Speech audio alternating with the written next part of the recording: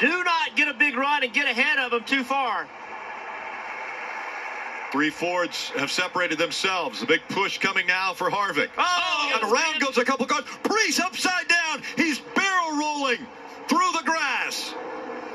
Ryan Preece upside down in the infield.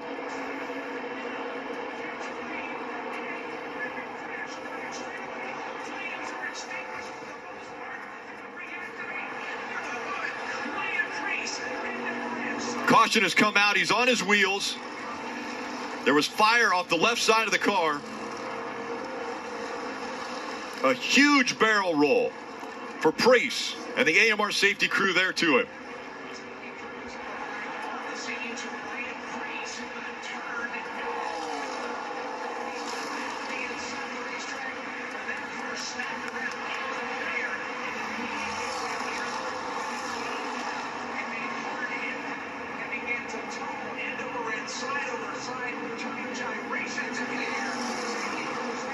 It's been a long time since we've seen a car get up in the air like that. Think back to Elliott Sadler.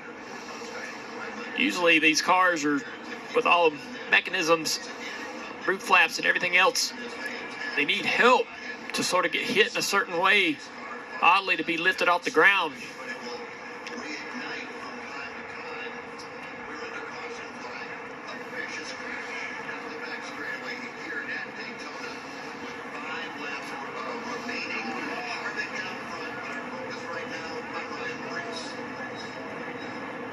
The medical team down there attending to Ryan.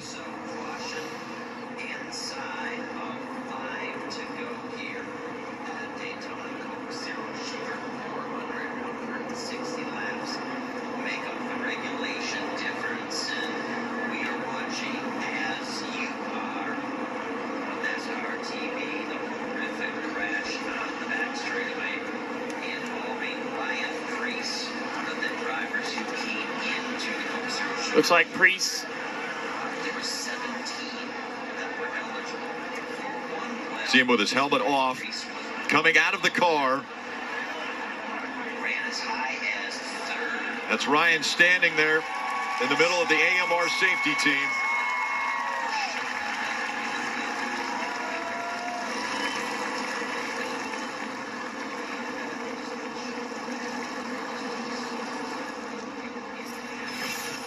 Take another look at how this happened. They're going down the back straightaway. He makes a move or gets help from behind, and the car goes into the infield air. It just lifts right up off the ground. Violent wreck. Gets a push from the 43 car, and it's airborne. I mean, I thought that maybe it hit, you know, the road course or some curbing or something on the road course. The kink lifted that car, but it was just traveling so fast. It happened right when it got in the grass. As soon as it got in the grass, that's when it started to lift. And then this is just violent. I mean, look at this car.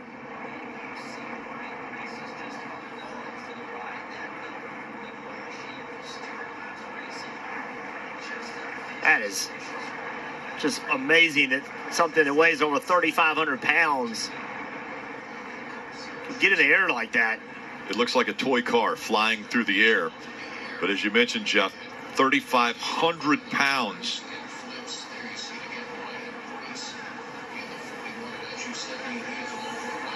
Such a violent accident for Ryan Preece. Thankfully lands on the wheels and then was able to climb out of that race car and will get checked out in the infield care center. Look how fast. As soon as that contact happens, he just hangs a left. And you said it, Jeff. As soon as the car touches the grass, something about that gap or the air or something changes, and up in the air it goes right away.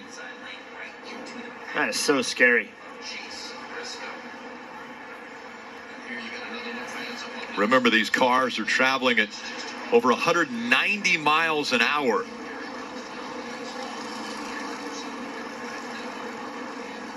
We've seen barrel rolls, but when it climbs into the air, I mean, even right there, multiple flips. 10. Every 10 time flips. it leaves the ground. All the dirt and everything that gets inside that car. It's just wild how fast that car was sideways and in position to get airborne. Terrifying, you know. This was common, though. I mean, years ago, 15, 20 years ago, these were the type of wrecks we expected to see at Daytona and Talladega. And NASCAR has changed a lot of things about these cars to try to keep them on the ground. And for the most part, unless the cars find themselves in these odd situations, it works. That right there looked exactly like what we would see in 1985, in 1990, 1995, the way this car went up in the air and barrel rolled down the back straightaway. Well, I know wife Heather is watching. They just welcomed Rebecca Marie to their family August 7th. As I mentioned, Ryan Preece climbed out of the car. They put him on a stretcher. You see him lying down. They'll go to the infield care center. He'll get checked out, and we will keep you updated on Ryan Preece's situation. What a ride Ryan Preece had. Is again, they'll take him to the infield care center here at Daytona.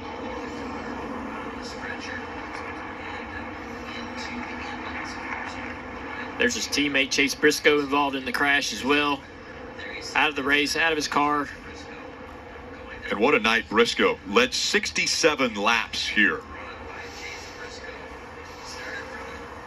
Yeah, there's so much intensity out there on the racetrack about trying to win this race, get yourself in the playoffs, and every driver in the field right now has switched gears into just thinking about Ryan Preece. They've seen his car on the back straightaway. There's big screens around the racetrack. You look at it, you actually see the replay, and immediately you're concerned for the guy that you were just trying to beat to win this race. Now your concern goes to him, and your brain shifts into making sure he's okay.